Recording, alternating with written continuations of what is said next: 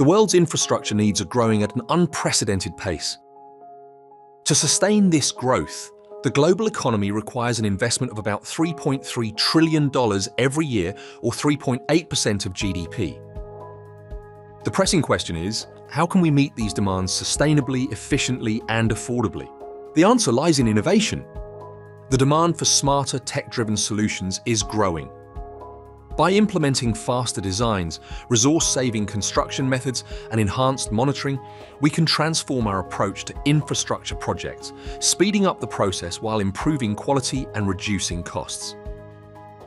One way to enhance productivity is through standardized plans.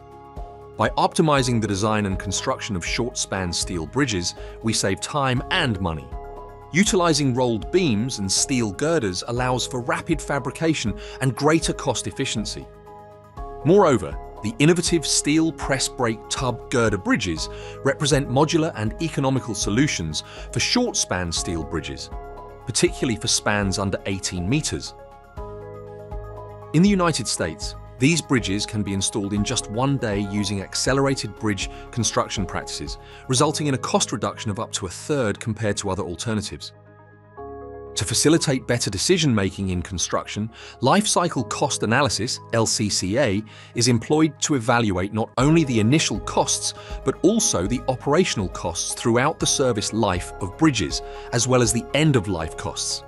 Optimally designed steel bridges offer clear advantages, starting with the initial costs.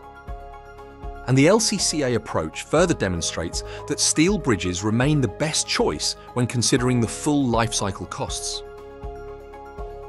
Through educational programs, we're training bridge stakeholders on innovative steel solutions, promoting smarter, more sustainable infrastructure projects.